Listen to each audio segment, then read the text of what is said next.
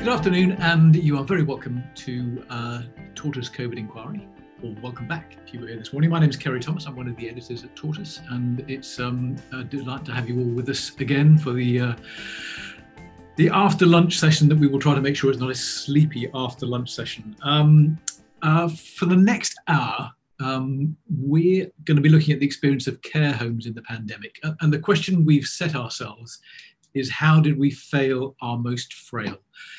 And we can ask that question knowing that we can measure what we find against a clear statement of intent from the UK government. In fact, not just, as it were, a statement of prospective intent, but a statement of commitment from the very beginning of the pandemic. Right from the start, said Matt Hancock in May, we've tried to throw a protective ring around our care homes. Now, you can say many things about that statement, but you can't say if that was the government's intention right from the start, then it has succeeded. Around a third of all the coronavirus deaths in the UK have been in care homes, and maybe many more than that. I think it's worth acknowledging up front that the care system is not the NHS. It's not monolithic, it's fragmented, it is highly devolved, and it's provided by a mix of public and private and voluntary organisations.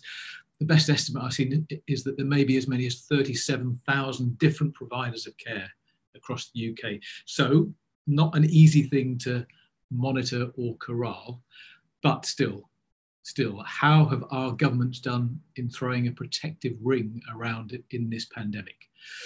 So here's how this session is going to work. My great colleague Phoebe Davis is your chat host, and she's really important here, because we've got a panel of experts who I will introduce in just a moment. But we also want to draw witnesses into the conversation as well. And the way to put yourself forward as a witness is through Phoebe in the chat. So if you've got experience of social care as a professional, if you've got personal experience, if you've got policy or academic experience, then talk to Phoebe in the chat, and we will move people from the chat into the conversation on air. But let me just get straight into it and introduce the people who we've got to help us wrap our heads around this subject. We've got Natasha Curry, who's a Senior Fellow in Health Policy at the Nuffield Trust. We've got Eileen Chubb, who is the founder and director of Compassion in Care. We've got Ian Birrell, who's a writer and journalist. Care systems is one of his specialist topics, and a lot of you will have seen Ian writing brilliantly about that for Tortoise. We've got Tom Redfern, who's the Public Affairs Manager at the Alzheimer's Society. And last but by no means least, we've got Professor Lydia Hayes, who's head of the Law School at the University of Kent. And actually, I think the author of a major study, report into social care for the Wellcome Trust not that long ago. And Lydia, if you are there, I can't see you on my screen. What I'd like to do, if we can, there you are. We've asked you, Lydia, to help us understand this by setting out the what you see as the experience of the social care system through the pandemic in the next few minutes. So if I can hand over to you to do that, that will get us off to a flying start. Thank you. Thank you very much. Can you hear me okay? Perfectly. Lovely, thank you. In times long before COVID, but not so long ago, a report was tabled at the United Nations Human Rights Council meeting of 2019. Written by Professor Philip Alston, it summarised his findings of a formal visit to the UK to investigate the impact of government policies and programmes on extreme poverty and consistency with its human rights obligations. He found social care services to be at breaking point. He said that policies pursued since 2010 amount to retrogressive measures in clear violation of the country's human rights obligations. This indicates the extent to which care provision is both a political and a legal issue. Cuts in public spending in the name of austerity that were targeted at local authorities since 2010 produced an £86 million reduction in the funding of adult social care, according to Age UK, at the same time as demand was increasing rapidly. Before the coronavirus crisis, it was widely known for years that care services were in crisis. And that crisis had engulfed all aspects of this diverse sector. It's not all state funded, and the number of individual and families who pay privately has risen rapidly. At 2 million strong, the size of the workforce is considerably larger than the NHS. And when the pandemic hit the UK, there were 122,000 vacancies for hands-on care workers. The sector had grown rather accustomed to its hand-to-mouth existence. The legal framework that created rights and duties and shaped service delivery had been regularly reviewed and subject to amendment as a consequence of public scandals, such as the unnecessary deaths of older patients at Mid-Staff's Hospital, which prompted the Francis Inquiry, and the Winterbourne Views scandal, in which people with intellectual disabilities were abused and neglected by those who were responsible for their care.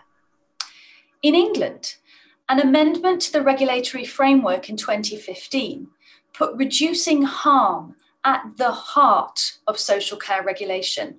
The power vested in the Secretary of State that gave him the option to impose regulatory requirements on providers of care became a duty on the Secretary of State to impose requirements to secure care services that cause no avoidable harm to the persons for whom services are provided.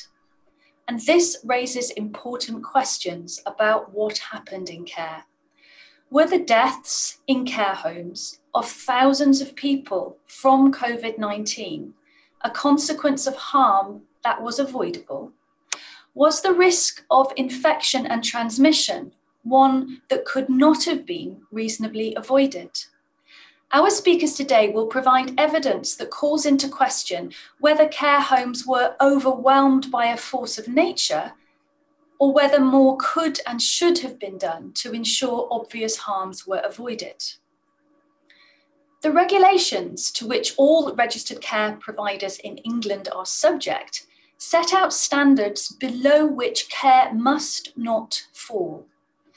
These regulations demand that care must be provided in a safe way, and that registered providers must do all that is reasonably practical to mitigate any risks to the health and safety of service users.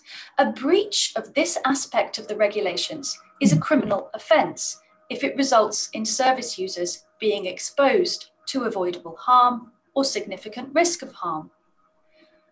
Were the deaths in care homes the result of exposure to a significant risk of harm? Our speakers will draw attention to the actors who might be held accountable for this exposure and to the decisions taken that exposed people to risk rather than upheld their legal rights to safe care. The organisation responsible for compliance and enforcement of regulations in England is the Care Quality Commission. In the early stages of the pandemic in March, the Care Quality Commission announced its suspension of its routine inspection of services. The regulatory bodies in Wales and Scotland followed suit. Interestingly, each cited the prioritisation of safe care as the core reason for suspending inspections. The argument was that visitors would transmit virus and that the goal of safe care required care providers to focus on the needs of service users and residents rather than to worry unduly about demonstrating compliance. However, at a time when lockdown rules prevented friends and family from visiting care homes, it is reasonable to question whether an absence of oversight by care standards inspectors contributed to the deprioritisation of adherence to legal rules designed to ensure safe care. It's certainly the case that we know less than we would otherwise about what happened in care homes during the crucial period of late February through to June. For the time when COVID began to ravage through care homes, society's key eyewitnesses are care workers and care home residents. However, both are groups that are socially marginalised. They are rarely, if ever, included in policy development. They find it hard to be listened to at the best of times. They face multiple disadvantages and are those who are still processing the traumas that the pandemic inflicted on them. This Tortoise Inquiry Panel, What Happened in Care, contributes important evidence to fill a considerable knowledge gap. Over 19,000 care home residents died from COVID-19, according to the ONS, between the 2nd of March and the 12th of June. Over 38,000 excess deaths occurred in the same period, which will have included those with undiagnosed COVID-19. The deaths of Black and Asian care home residents was disproportionately high. The discharge of people from hospitals to care homes without testing has been identified as a key problem in transmission. My research team at Kent Law School found that an overwhelming majority of care workers reported the absence of occupational sick pay as a key reason why they were unable to self-isolate. Department of Health guidance on the use of personal protective equipment by care workers was inadequate to protect residents and workers during February, March, and April. The unavailability of PPE was a chronic problem across the sector.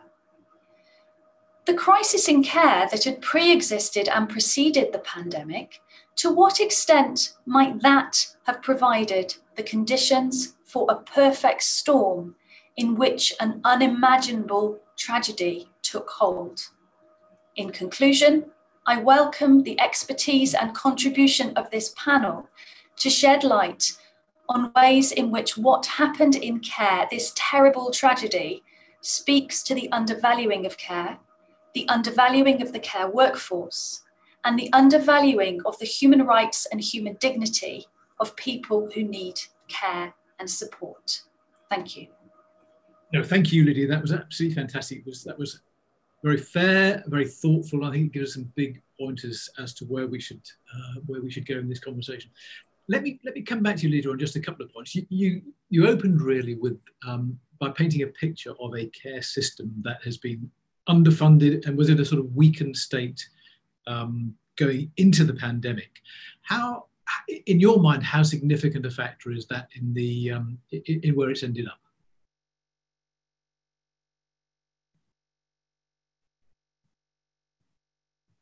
You are muted. I don't know why. Okay, I can now turn myself back on. The evidence that's been collected by my team suggests that the issues are fundamentally connected. Issues to the way in which the care sector is organised, the difficulties that the government appears to have had in pulling levers which would have been necessary for a prompter and more coordinated response across the sector. They are linked to the organisation of the sector, the way in which you have already pointed to the massive fragmentation of that sector, to the way in which the sector has been undervalued, the way in which those who use care services, their rights and their interests haven't been at the fore. And this quite corrosive narrative, I think, that we saw at the beginning of the pandemic about somehow it was okay or not as awful if the people who died were towards the end of their lives or were people who had underlying health conditions. That I think that what happened in care homes speaks to very strongly to a lot of the issues of inequality that have been brought to the fore by COVID, both in relation to those who need care and support services and also critically to those who work in them and the way in which their contribution is not valued.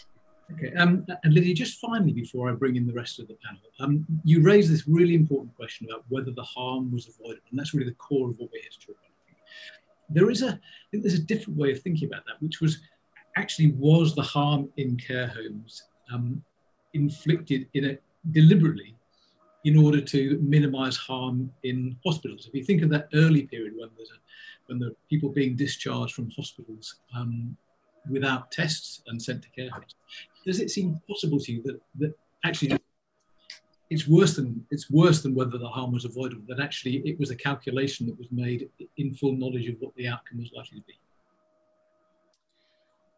I don't have any evidence personally to be able to say that that decision was deliberate.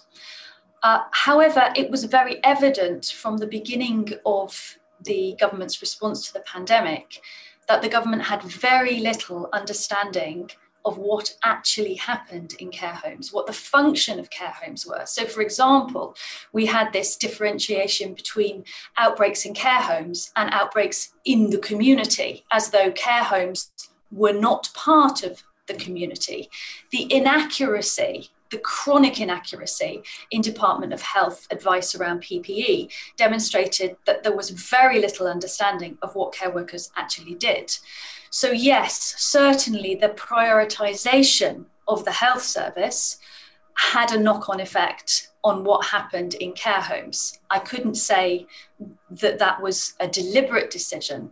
I think it was rather a consequence of the fact that too few people are listened to, and that the interests of workers, those in the sector and those that use the sector, have been routinely ignored. And so there is a legacy of enormous ignorance about social care. Okay, Lydia, thank you so much. We will come back to you shortly. Let me, for the moment, though, turn to Natasha Curry, who's from the Nuffield Trust, Senior Fellow in Health Policy there.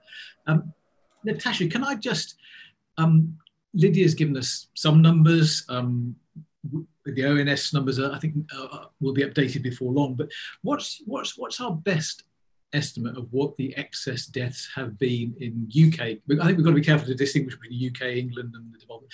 What's the best estimate of the excess deaths we've had in care homes in the UK? Well, obviously the numbers are constantly being updated, and I think your estimate of a third of all COVID deaths happening in care homes is probably the best that we have at the moment. Obviously that will keep changing, and it depends obviously how you measure that, if it's COVID positive test or if it's COVID suspected. But I think it's safe to say that a significant proportion of all COVID deaths have occurred in the care home setting.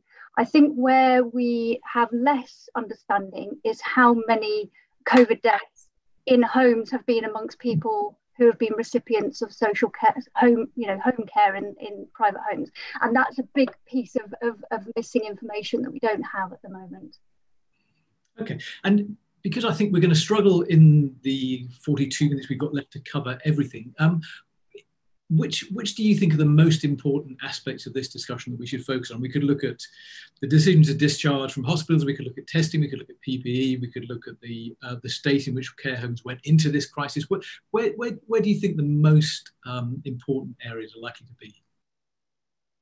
Well, I think it's helpful to maybe think about the what's happened from two perspectives. So, the response and what went wrong, what was inadequate, and what could we and should we have done better? What could we reasonably have been expected to do better? And then the second sort of area of evidence is what was the state of the sector going into the crisis that we could have addressed in the past. So I think there's those two aspects. Obviously, those are two massive sort of areas to cover, and you're right that it's difficult to narrow down. But I think if we're really honing in on the response, I think I would have three main criticisms of it. I think it was too slow. I think when we look back, the social care action plan came nearly a full month after the announcement that we were going into a national lockdown. And by the time that came, obviously the impacts were already being felt across the sector. And in that time, the sector was given changing, misleading guidance. One of the examples there about PPE, I think in one of the pieces of guidance, care staff were told they didn't need PPE, but they should deliver care at a distance, showing a fundamental misunderstanding about what happens in the care sector. I think the social care was largely invisible in those early weeks. We had a very sort of NHS-focused response. And when we're thinking about the discharge policy, I don't think that the policy itself is wrong. You know, it was right to clear hospitals given what we were facing. But I think there was just too little consideration about the state of the sector into which many of those people were being discharged, and a sort of lack of joined up thinking, integration about how the response needed to come together.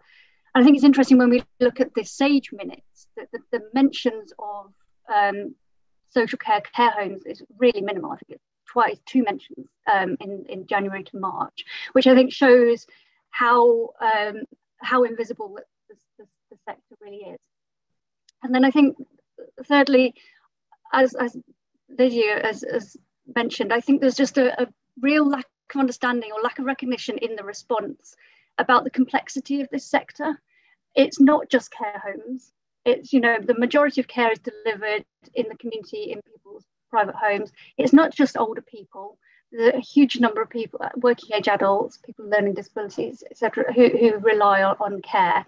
And the diversity of provision with, you know, more than 20,000 providers just shows that it's a hugely complex system. And those providers range from big national chains to very small one-site family-run homes or agencies.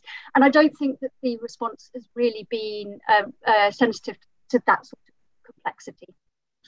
I'll tell you what, what you said about SAGE, two mentions between January and March of a sector in which a third of all COVID fatalities may well have happened. That does seem astonishing to me, and quite a useful indicator of the centrality of this sector to the way that government and even a non-governmental body like SAGE has thought about it. On that note, let me bring in Ian Birrell. Ian, great to have you here. You have been reporting on the care sector for a long time. I don't know how many years you've been at it, but given what you know and the people you've talked to, and what your impression is of attitudes in central government to the care sector, when you hear Matt Hancock say our intention from the start was to throw a protective ring around the sector, how likely does that seem to be true given the reporting you've done over the years? To be honest, I find it quite repulsive when he says that this is a man who went into the crisis where there was still, and he was doing nothing about the fact that thousands of people under his care at NHS expense who are locked up in psychiatric units because of the dearth of community provision. We've known that for years, nothing has been done. It's more expensive and it leads to less good outcomes. And I think what we're really seeing here with this, we can focus really on why was it in mid-March that the government was still saying that there's no risk of coronavirus causing havoc in care homes and in the community settings. The question is why, and I think that it's very easy to get ground down and, you know, why was PPE so slow to be delivery? Behind it, I think, are very deep, profound questions for us all as to why is it that the government so prioritised the health service, partly political because it's their Achilles heel and they're terrified of ever being seen as doing anything wrong with the health service. So all the emphasis was on that. But then also, why is it that we entered this crisis with the social care system in such disarray, so corroded? What does it say about our society that even now we ignore the fact that, as we've just heard, a quarter of people in care homes are of working age? There was a report last week by Public Health England showing that the rate of deaths from the virus in the early stages among people with learning disabilities was 6 times higher than any other group in society. Now, we've had rightly a lot of focus on Black and ethnic minority people who have died from this. Absolutely zero, again, on people with learning disabilities and autism. Why is that? These questions are all linked, I think, as to why we entered, because there's very little attention given to elderly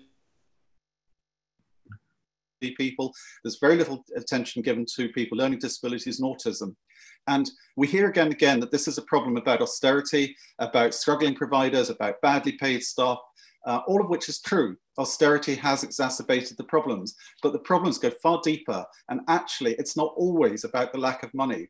It's also about more profound issues, about the fact that we have a system which relies often in the most extreme levels, like with the psychiatric system, on incarceration rather than community setting. We've stripped away in both mental health services and social care a lot of the community facilities which allow people to live a better life and to be supported in a more friendly, warm atmosphere where they can remain within their community.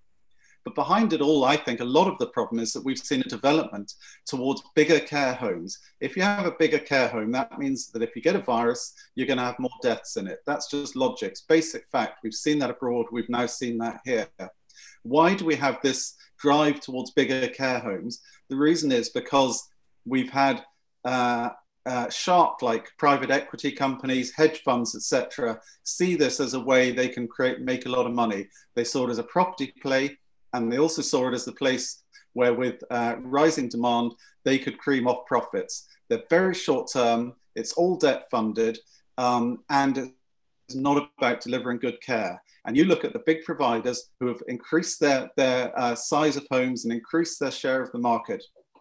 These are companies with very opaque corporate structures, which in some are creaming off, although they're often loss-making on the surface. You delve into all those Cayman Island companies and Channel Island companies, etc., and you'll see all these payments going from one company to another, owned by the same people. You'll see people making a lot of money, and you'll see people paying themselves a lot of money while paying the frontline staff delivering the service and heroically risking their lives in this crisis, peanuts, and they're making a lot of money off the back of it. So what we've had is we've allowed this sector to corrode. We've allowed these sharks to come in and to rip it off and to take off huge amounts of profit and money secretly and opaquely and hidden from taxpayers and government, and no one's really cared. And why has no one cared about it? Why has the situation been allowed to happen? Because at the end of the day, our society does not really recognize the importance and the value of people who need social care, which are people with learning disabilities, people with autism, and older people and people with comorbidities, quite severe health issues.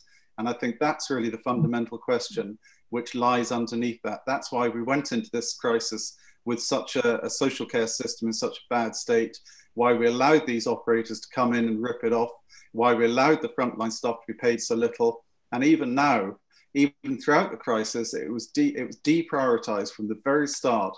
And people in receiving domiciliary care, which is the bigger numbers, got such bad advice, if any. And even now, many of them are in absolute terrible state, getting no support, no help, and their voices are completely silent. And so I would because very deep crisis for us all. My colleague Tessa has put into the chat the piece that you wrote, which looked at the ownership and the very often offshore ownership of some of the big care home chains. So do look at that if you get a chance. I read a report yesterday that had come from the University of Manchester, who did a survey of data from 13,000 English care homes in the course of the crisis. What they found was that they couldn't find, I think, any difference in death rates between differently owned homes. So public or private, it didn't seem to make a difference to the outcomes in individual homes. But is your point that actually ownership structures had influenced the whole system long before this crisis landed? We know, studies have shown that the size of care home, the number of operators had come down slightly, and the size of homes had gone up, because these are people who are looking to maximize their profits. They're not the traditional family who have been running a care home in their community. They're big operators who are looking to maximize profits. So they want to make bigger places, which in my view are often much less homely. We call them care homes, but if they're huge sort of corporatized places, they're not very homely. If you have a place with, instead of 5 people, 60 or 70, obviously if the virus comes in, it's going to have a wider effect just because there's more people gathered there. So that's the point I'm making about the size of care homes being important. I think it's dehumanizing because they're not homes anymore if they're that big. They're sort of industrialized places, and equally they're more lethal when you do get a virus. And we've seen that from studies in other parts of the world as well. Okay, Ian, just before I go on to Tom, I raised this with Lydia. So Lydia quite rightly said, the real question we're dealing with is, was the harm avoidable?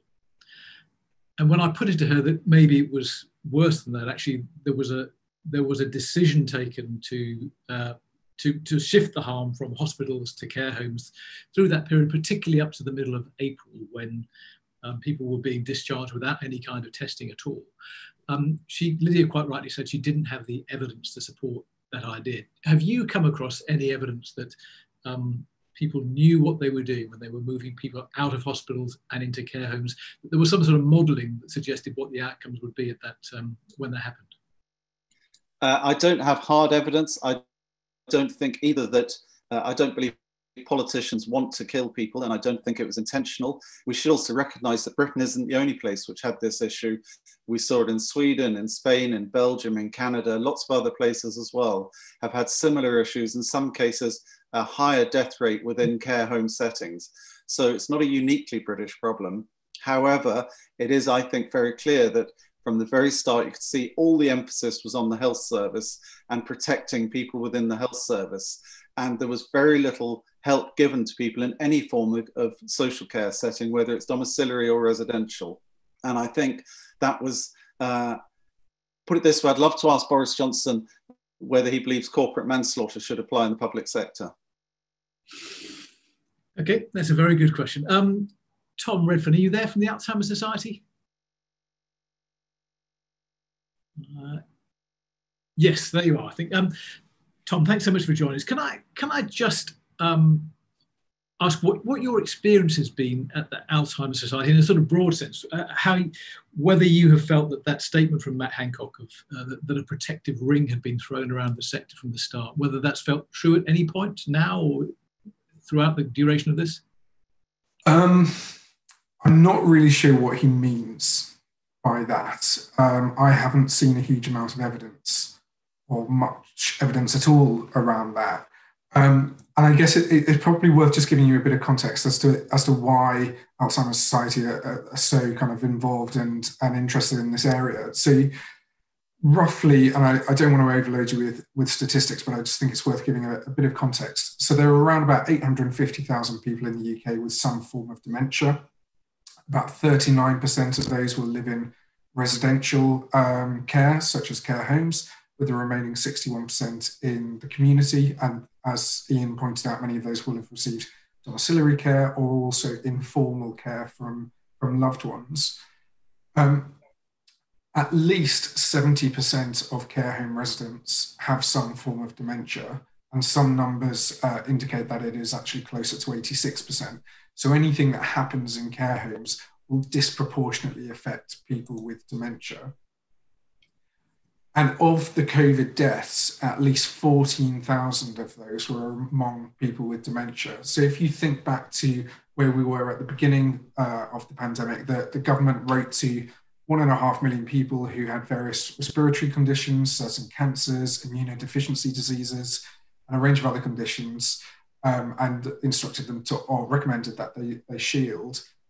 At that time, dementia was not considered to make you clinically vulnerable to COVID.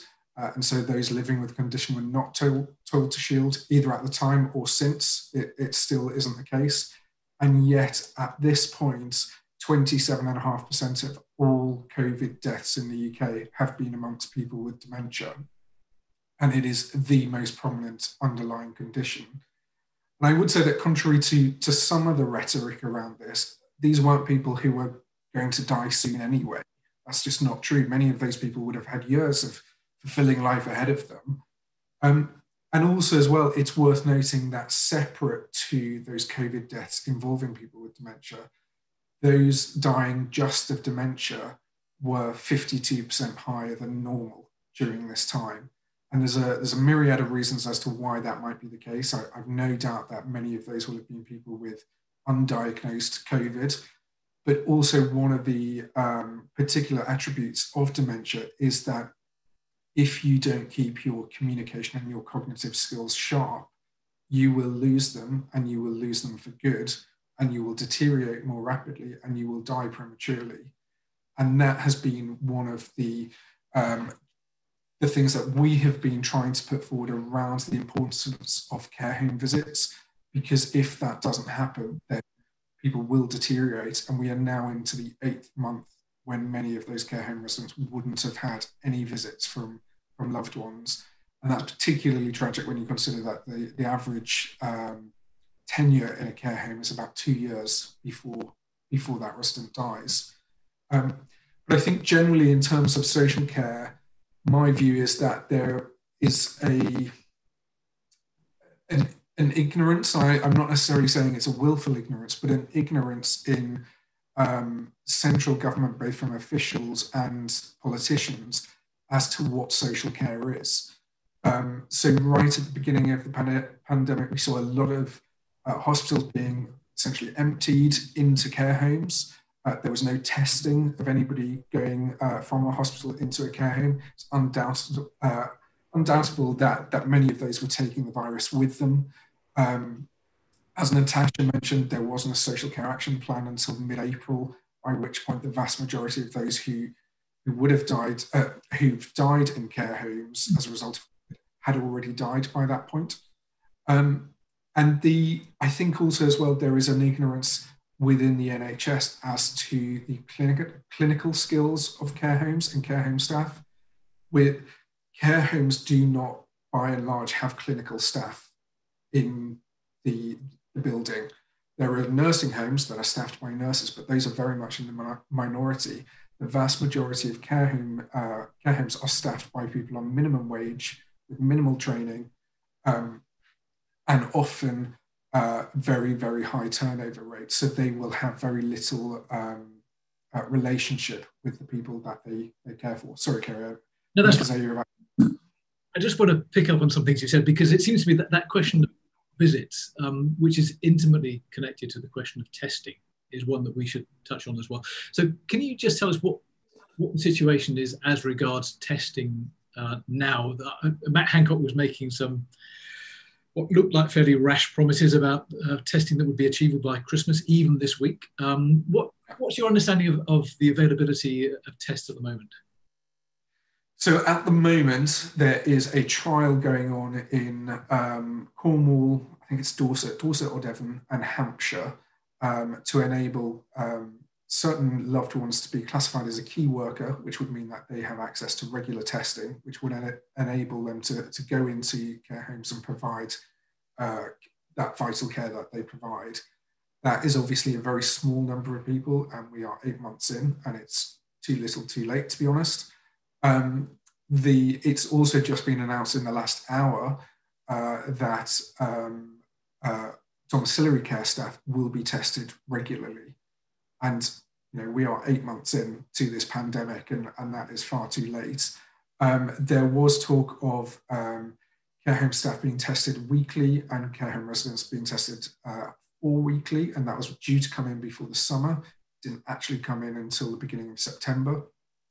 But we at Alzheimer's Society believe that with that, by enabling one or two named individuals in that care home resident's life, allocate them as a key worker, enable them to have regular testing, enable them to have access to PPE, and provide them with some kind of infection control training. That's probably too strong of a term.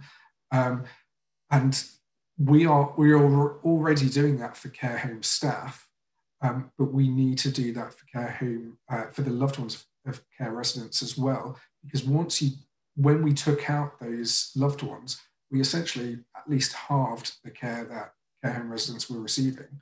Many loved ones go into care homes for several hours a day and provide intensive care to their loved ones. And removing that, you are removing a huge amount of care. Okay, thank you so much for that. I'd like, if I can, to bring in Catherine Preston as a witness. Phoebe, can we find Catherine? Because Catherine, you've been making some points in the chat about, I think your mother has been in care for nearly 2 years now. Are you there, Catherine?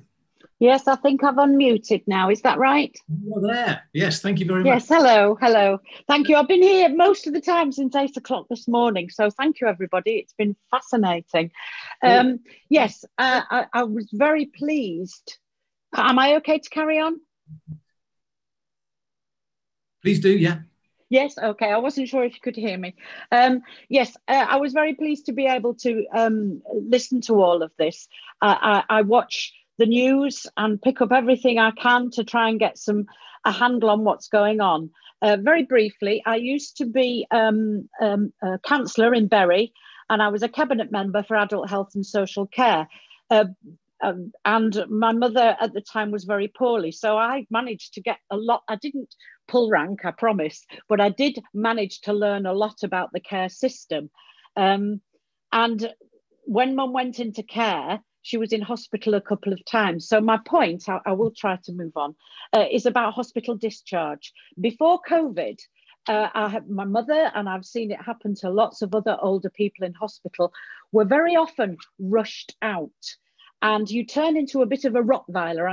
I'm sure some of you will perhaps understand what I mean, in the sense that you know your own mother, father, relative, and you know if they're well or not. And there was always this rush, always this argument almost to get the person out. And at one point, I was told that Mum was fit to leave, but she actually didn't have anywhere to live.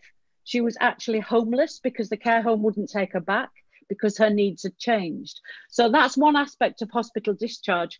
My point is that the discharge of older people into care homes has always been a problematic area. And obviously this was exacerbated once we got into this awful situation with the COVID virus. That's my first point. The second point is about communication.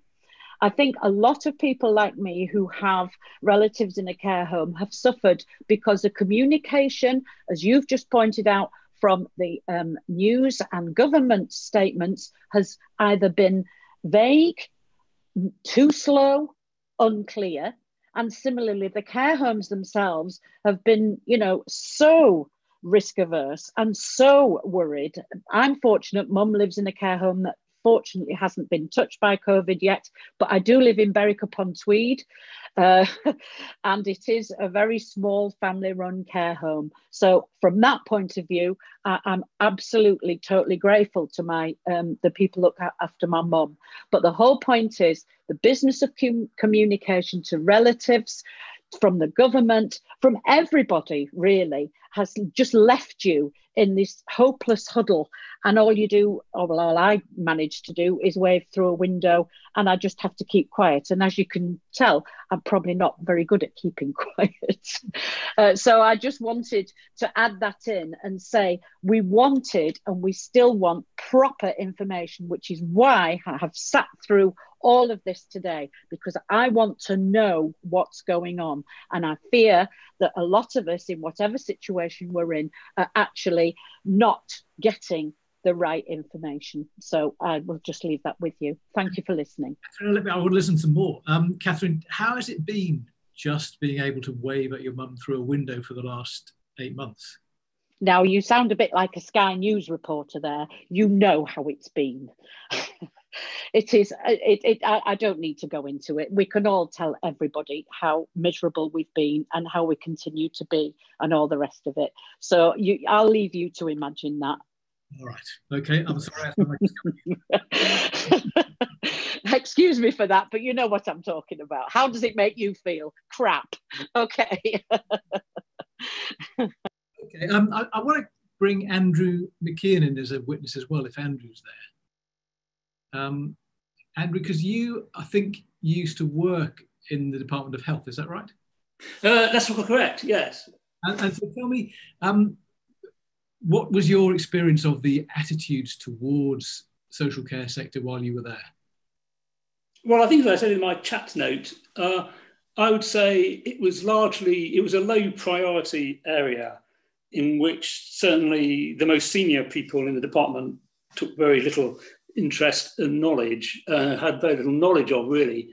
And that was obviously partly a reflection of ministers' own priorities, which were inevitably focused on the NHS, and within that probably hospitals 1, GPs 2, and others a rather poor third, or even lower. So it's not really, and I don't think things have probably changed very much since then in terms of the knowledge, experience and level of priority given to social care. Okay, thanks for that. Natasha, can I just come back to you on this point? Because you touched on it earlier on, which was that I'm just trying to figure out how how big a factor in this it is.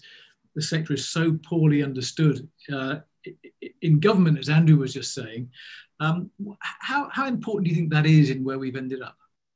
I think it's a really, really crucial factor in where we've ended up in two ways. So I think it speaks to the long-standing failure to reform the system, despite 20 years of proposals and reviews and inquiries, but no substantial change, because I think there's just a lack of impetus to do that at a political level, at a sort of central government level. As Andy was saying, it's just not been a priority. And I think this really became a problem in the response, because I think what we saw in those early months was just a lack of understanding of how the system works. And I've had many conversations with providers who were astonished at the sort of questions they were being asked by people at the Department of Health, which really revealed that there's not that in-depth expertise at the scale that was needed to manage a response in this sector. And I think what's really been revealed in this is that Whitehall really has very few levers to pull to make things happen in this system. It's a very fragmented and complex system delivered across thousands of different providers, and there's no clear accountability, which I think became a real problem. In contrast to the NHS experience, where there is clear accountability and that command and control sort of structure, which I think helped in coordinating the response. Social care had none of that. And I think we found that there were actually very few established communication channels between government and providers, and few channels for getting the extra funding and supplies to the front line. And that was really compounded by a lack of data about the sector. There's no reliable national minimum data set in this area. We know from the CQC, we know a list of providers who are registered with them, but that's not the full scale of provision. We have very little knowledge about the self-funders, because we need to understand, that the publicly funded part of the market is just part of a slim part of the system. We've got a huge number of people who are self-funding that we know very, very little about. So I think that lack of understanding, lack of knowledge, lack of data was a really important factor in explaining the impacts that we've seen. And it may not be that easy to resolve, I suppose, because on the one hand, we just heard from Ian Birrell saying that the sort of the entry into the market of big providers can create its own set of problems, larger homes, more transmission of the disease in larger homes, which we can see in the data. But is it inevitable that if we're going to avoid this happening again, the sector has to change in some quite fundamental way, whether that's through some sort of pulling together of the providers, or taking the whole sector under the wing of the health service in some way? What do you think the policy answers might be? Well, I think as has been made, the point has been made by many people before me, that a fundamental reform to this system is long overdue. We've known about the pressures in the system, the inadequacies of it for 20 years. I mean, the Royal Commission on Long-Term Care was published in 1999, setting out the problems. So we've known them for a long time, but we've failed to act on them. I mean, the solutions are many and varied, and I think one of the stumbling blocks in how we've approached this in this country is that we always talk about the funding first, and it's all about how do we pay for care and who's going to pay. But we need to be thinking about actually the reform to the whole system. So as you say, it's not just about the money, it's about how care is provided and how we manage the provider market. So I think we need a strong vision for the sort of system that we want to create, and then we need to put in place the structures and mechanisms to do that. On your point of should the social care system come under the NHS, I'd be very cautious about that approach for a number of reasons. But I think there are a number of proposals that have been put out there about potential solutions. But we do need a fundamental reform of the entire system.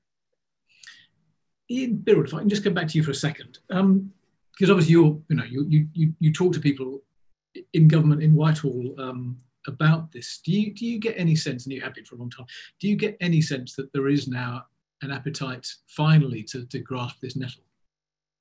I think there is an acknowledgement that it's risen up the political agenda and something needs to be done. There's also been the campaign by papers such as the Daily Mail pushing at certain aspects of this issue. I have a fear that what we're going to see is a concentration on people who are paying their own way for care, for elderly people and for self-payers, which is an important part of the equation. But it ignores the fact that a lot of the worst care is going to people who are funded by councils, because council budgets have been so crushed. And it also ignores the big rise in demand that's coming from working age adults and from people with learning disabilities and such like. So yes, I think there is impetus to do something, but my fear is it'll be a very piecemeal and partial. And I totally agree with the previous speaker that what we actually need to do is sit back and really think, what do we want with our care system? It's not as simple as a lot of the answers that are being put forward. It's not just about training of staff.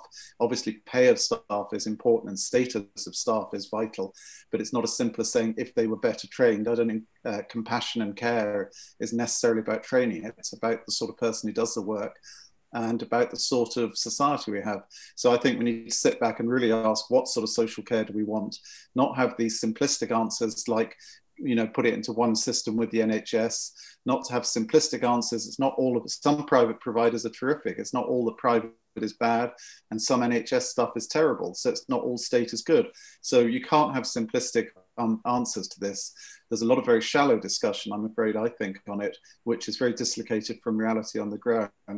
But I think we have to sit back and think, what sort of care do we want in a modern, supposedly civilized society? Because at the moment, we're failing a lot of people, and it's a real shock to people. I mean, to me, it was with my own family.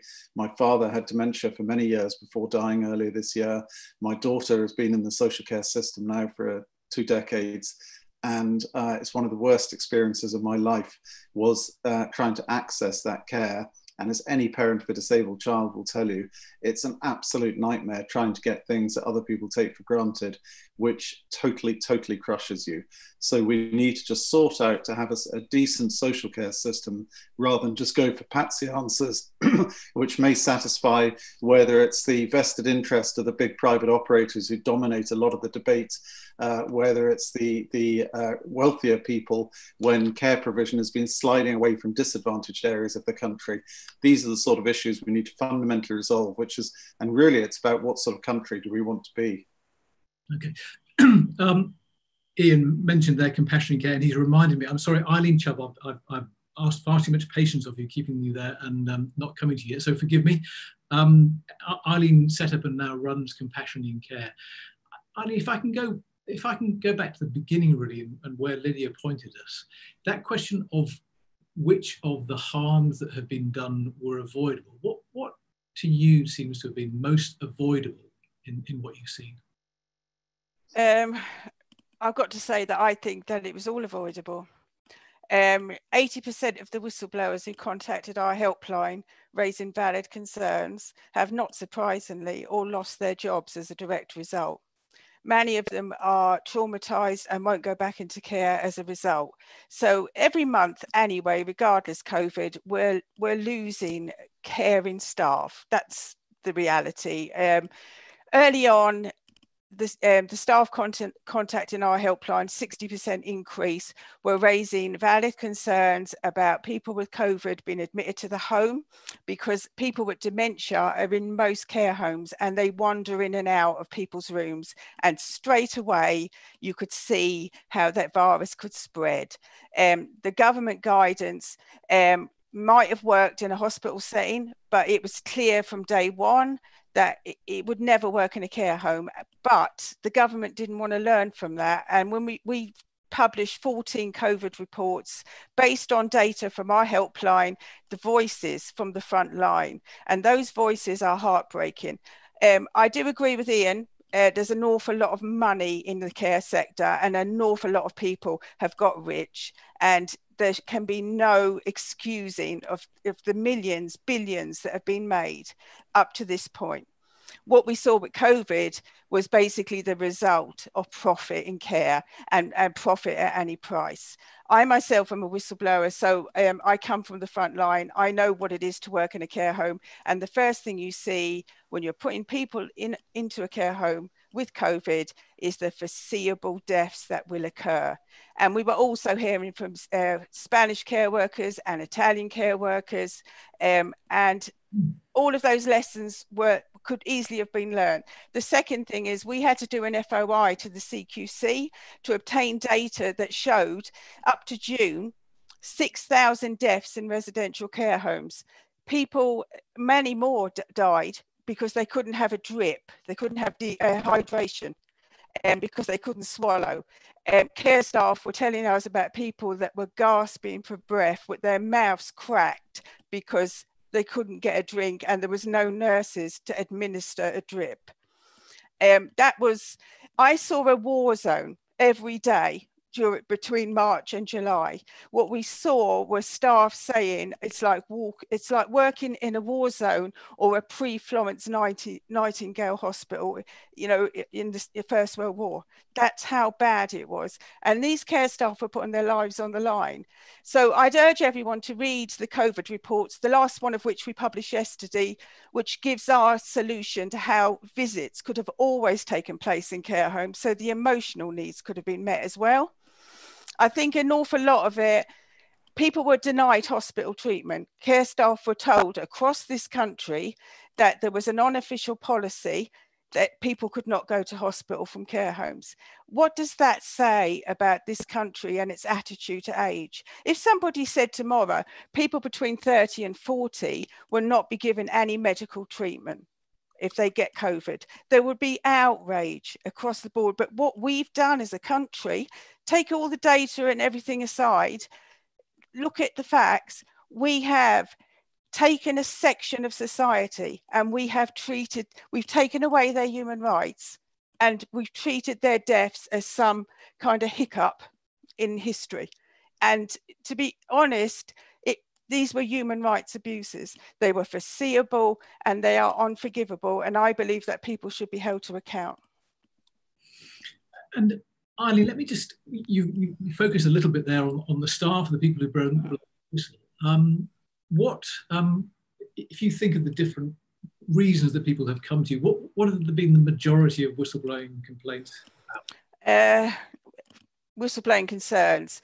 First of all, in the early stages, it was obviously the lack of PPE. Very quickly, we started seeing themes that people were being drugged who had dementia to keep them in their rooms, because obviously people wandering in and out of patients' rooms with COVID, you could see how it was spreading. So they drugged people.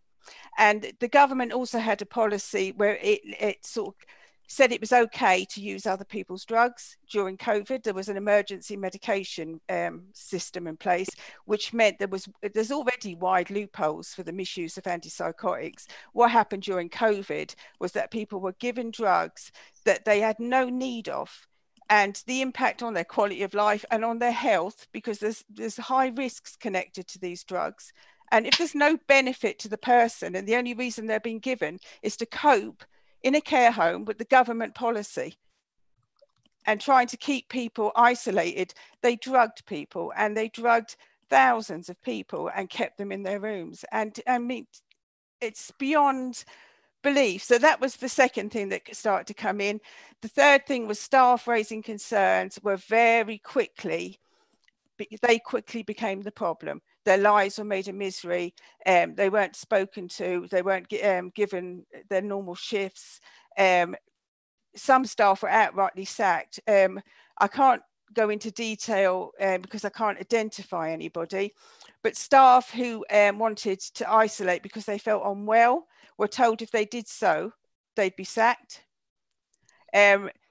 Staff raising concerns about patients coming in from hospital with COVID, they were very quickly sent to Coventry and treated, detrimentally in every part of their job. We had staff that were crying their eyes out because they didn't know how to look the other way, and they couldn't cope with it. So those were the early things, and then as it went on, people were looking after people that needed fluids and they couldn't swallow, and it was a massive thing. And I think the death toll is much higher because a lot of people were being diagnosed cause of death as dehydration, but it was COVID, but they couldn't have a drip. Just jump in on it, because I think that, you know, we have these scandals, winter or whatever, where we begin to think, all right, maybe, you know, along comes the CQC, maybe we're beginning to get a view into this sector and a better picture of what happens there. Is your impression, sitting where you sit, that there's still a tremendous amount that we don't know about what happened? Oh, absolutely. Just going back to the CQC, care staff raised over 2,600 whistleblowing alerts with the CQC. There were 15 actions in response to those 2,600 concerns being raised with the CQC. So you'll see on our website as well that we've obtained data that showed how much was spent on those 15 actions that the CQC took. So you've got thousands of staff. This is not unusual, constantly saying to us, we keep telling this CQC, we keep ringing the local authority, nobody is helping us, nobody is listening. So really, I mean, that's why we campaign for Edna's Law, because we know what the answer is, and it's so frustrating not being able to get the government to see that if you give a voice to those on the front line, those who are eyewitnesses, you are empowering them. And until we have that, nothing will change. Just remind us what Edna's Law is. Edna's Law, it's written up in my book, There Is No Me in Whistleblower, which redefines the public interest. The current law, I was the first whistleblower to use the current law. It failed in the first case, and it's failed in thousands of cases since. And it's countless people have suffered and died because there was no one there to listen when care staff said, this is wrong, this is wrong. I mean, to me, that is the way forward. Is Edna's Law would make it a criminal offence not to act on valid concerns. And those concerns have to be investigated by the police, because at the end of the day, we've got loads of regulators. We've had no end of change of regulators and commissions and ombudsmen, and billions are spent on this. What we need is an effective law that is a deterrent, so that people who do not act on concerns go to prison. Okay. And there was also a system there that there's a paper trail to cover the burden of proof needed to take these cases to court, which currently doesn't happen with the current legislation. Eileen, thank you very much for that. Thanks for your patience as well. I just want to okay. where we started, which is with Lydia Hislop. Lydia, yeah, you're still there, I think, aren't you? I wanted to, you laid out the sort of regulatory or the sort of accountability landscape at the very top of this session. The Secretary of State has a duty to prevent harm. And you asked the question of whether the harm has been avoidable. Are you there, Lydia? I can't see you on the screen. I am, yes. Let's just go back to that. How reasonable do you think it is in the circumstances of a pandemic, with the Secretary of State, who I quoted at the beginning with this ambition of throwing a protective arm around the whole sector? Should we, as Tortoise, look at whether he has fulfilled his duty to prevent harm?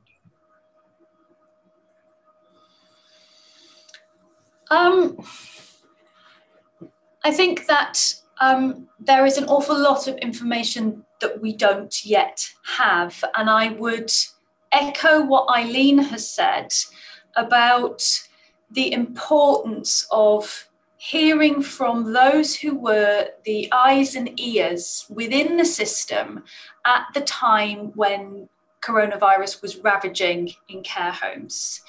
We know that regulatory standards were not complied with, that the quality of care slipped. The things that Eileen is talking about, the things reported by care workers, fall way, way below acceptable standards of care.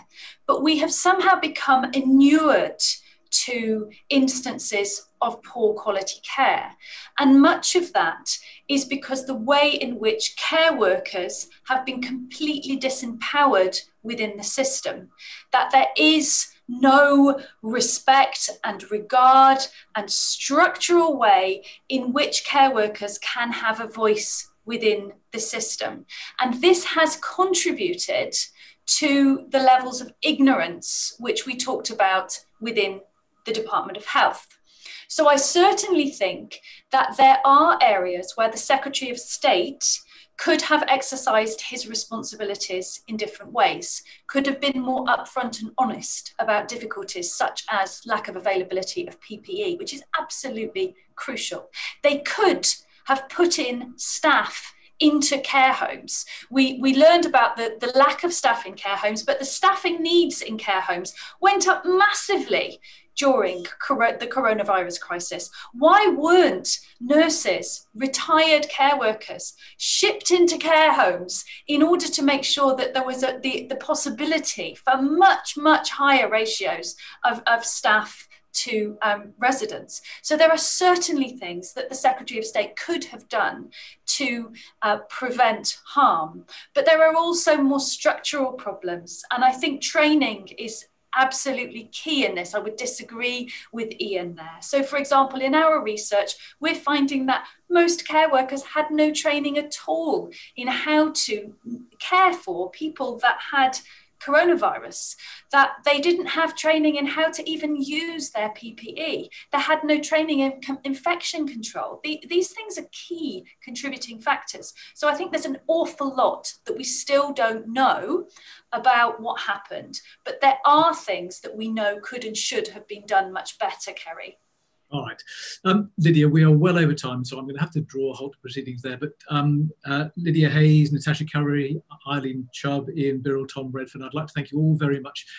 It does feel, as it always feels, as if we've really only just scratched the surface of this. It is complicated, it is fragmented, it is poorly understood.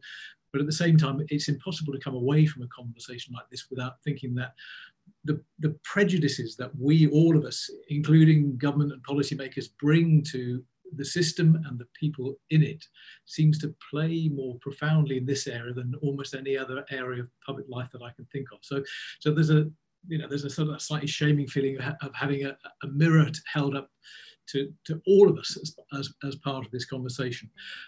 That brings us to the end of day one of the Tortoise COVID inquiry. Day two is next Friday from 10 till 4, so I really hope very much that you will join us for that.